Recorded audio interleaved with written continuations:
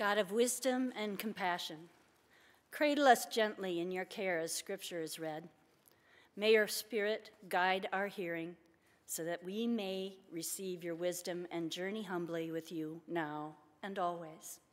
Amen. Our Scripture reading today is from the Gospel, or Good News of Jesus Christ, according to Mark, chapter 11, verses 1 through 11. Let us listen carefully to Mark's account of Jesus' entry into Jerusalem only days before his death.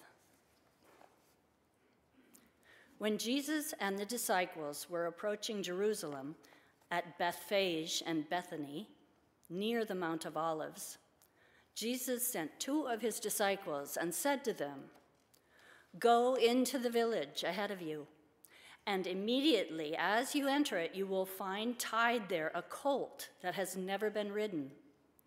Untie it and bring it. If anyone says to you, 'Why are you doing this?' just say this, 'The Lord needs it,' and we'll send it back here immediately." They went away and found a colt tied near a door outside in the street. As they were untying it, some of the bystanders said to them, "What are you doing untying the colt?" They told them what Jesus had said, and they allowed them to take it. Then they brought the colt to Jesus and threw their cloaks on it, and he sat on it. Many people spread their cloaks on the road, and others spread leafy branches that they had cut in the fields.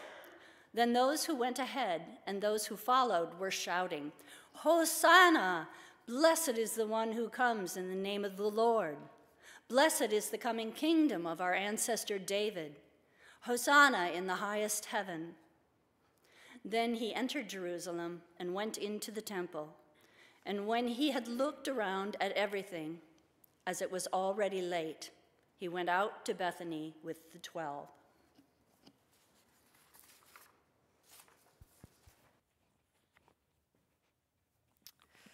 And so, friends, as we turn to reflect on this word, please pause for prayer with me.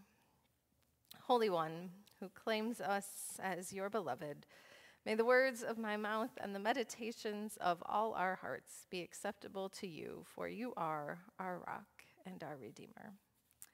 Amen.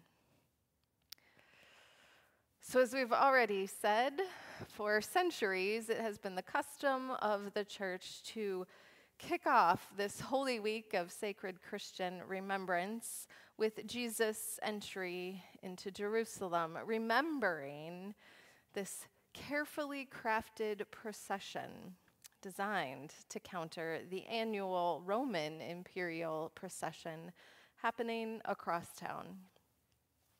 As a reminder, in Jesus' day, Jerusalem probably had around 40,000 inhabitants, but for a major festival like Passover, hundreds of thousands of Jewish pilgrims would pour into the city.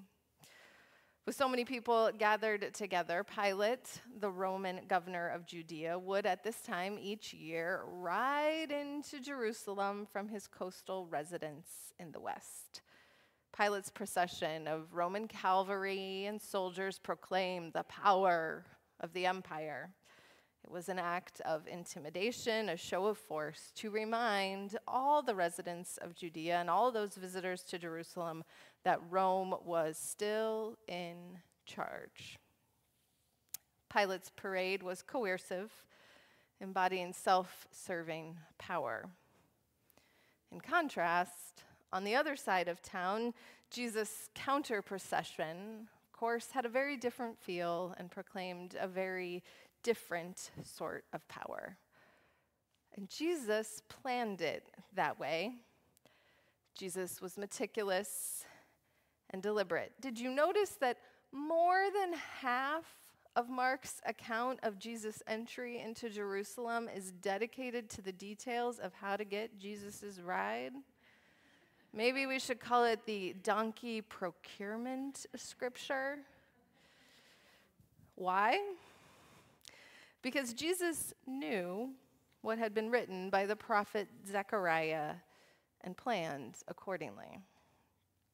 hundreds of years before Jesus, during a time when many of the Hebrew people were returning from exile in Babylon, the prophet Zechariah sought to nurture the people in hope by proclaiming that a king would come to Jerusalem, humble and riding on a colt, the foal of a donkey, and this king would banish war from the land.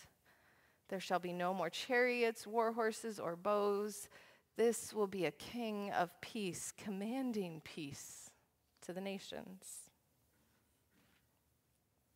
So to counter Pilate's show of force and threat of violence, Jesus plans a demonstration to call to mind Zechariah's prophecy and proclaim the coming of God's vision of peace. To counter Pilate's parade of coercive, self-serving power, Jesus plans a procession to embody God's transformative power, to make all things new through love and justice, humility and service, caring and compassion and solidarity with the people, particularly the poor and oppressed. And we know well how the people responded. Year in and year out, with some variation of a palm processional and hosannas, we remember how the people greeted Jesus with shouts of, "Hosanna, save us," and laid branches and cloaks on the road before him. But here's what we don't remember or consider nearly as often.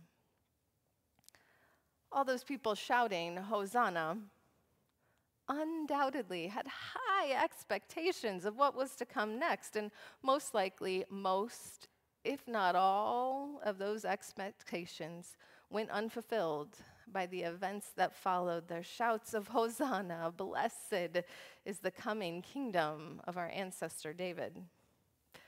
As scholar Michael Liddell writes, even as Jesus intentionally enacts the dramatic proclamation of a peace far more radically peaceful than the Pax Romana, Jesus is welcomed into Jerusalem by a crowd that, while undoubtedly characterized by a host of mixed expectations, is clearly hoping for a decisive change in Jerusalem's political climate. Hosanna, blessed is the coming kingdom of our ancestor David. No reader should miss the implication.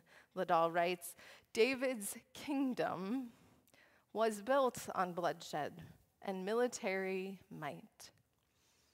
This new king, in contrast, enters humbly on a colt that has never before been ridden. I asked our fun and insightful group of Bible study regulars this week what they made of that detail, that the colt had never before been ridden. We reflected that perhaps it was meant to show or reiterate that Jesus brings peace and calm to all of creation, even bringing calm to a beast of burden who had no previous experience or training for carrying and conveying people or stuff. Wild animals, after all, are not usually pressed into carrying humans without some training. And as Liddell also points out, maybe that's part of Jesus' point here. This never-ridden colt may have carried Jesus calmly, as we all likely envision. Or maybe the colt was irritated the whole time and actually bucked Jesus around a bit. Either way, the colt clearly wasn't trained and thus was completely unsuitable to lead a charge into military battle. Here the people are crying out for a new kingdom. They are shouting out there longing for a new king whom they expect to rule by military might as David did. And here comes Jesus on a colt, not fit for military battle in any way. Turns out Jesus' carefully planned procession was a counterpoint not only to Pilate's procession, but also to many of the people's expectations of how Jesus, how the Messiah was and is bringing God's peace and God's kingdom into being. From this moment on, Jesus doesn't do anything you would expect from a conquering king. Almost comically, as we heard in today's reading, according to Mark, after Jesus enters the city on this never-before-ridden colt, he enters the temple and looks around, and that's it. It's already late, reads the text. And so Jesus just goes right back out to the city of Bethany from whence he'd come that morning. Not exactly conquering king behavior. And from there, the surprises to the people simply continue. At no point in the week that follows does Jesus just sweep in and take over power. He certainly comes into increasing conflict with those in power, but that's not because he seizes power. It's because he teaches and demonstrates a whole new way of embodying power through love and service, care and compassion. By week's end, those shouting, "Hosanna, blessed is the coming kingdom of our ancestor David," surely had to wrestle with so many unfulfilled expectations. And the truth is, we aren't that different, are we? As Liddell writes, consider how often and how consistently throughout church history Christians have longed and prayed for an apocalyptic inbreaking of God's mighty rule in Jesus Christ to right all wrongs. Or stated more plainly, consider how often we long for God to just come and fix all the mess in an instant. Wouldn't that be grand? And while these hopes, they spring from an understandable and good and faithful desire to see the end of suffering, warfare, abuse, and violence, Jesus' very intentional procession on that first Palm Sunday pushes us again to wrestle with the truth that God brings healing and transformation and renewal and peace, not by force, but humbly and gently, enthroned on a lowly beast of burden. And so, as difficult as it is, as we enter this week of Holy Remembrance, I'm reminded again that truly embracing all that is to come, including the great good news of renewal and new life that lies on the horizon, means that we have to let go of worldly expectations, even many of our own expectations of what should be, or how God should do it, or what Jesus should do. I shared the following quote with the church board this session this week, and I share it again now, for it conveys the importance of letting go so beautifully and succinctly.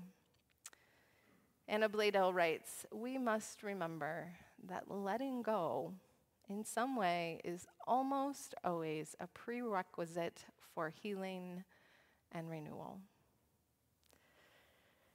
And someone in our community knows this truth too. For as I pulled into the parking lot this morning, the message written on our community connection chalkboard out along Vine Street literally had me throwing on the brakes and reversing almost into Vine Street. In fact, to make sure I had read it correctly, sometime between Friday afternoon when the melting snow had washed the chalkboard clean and early this morning, a passing neighbor completed our prompt, "I feel renewed when," with this response. Anybody see it? Anybody remember? Laura saw it. "I feel renewed when I can set out without expectations."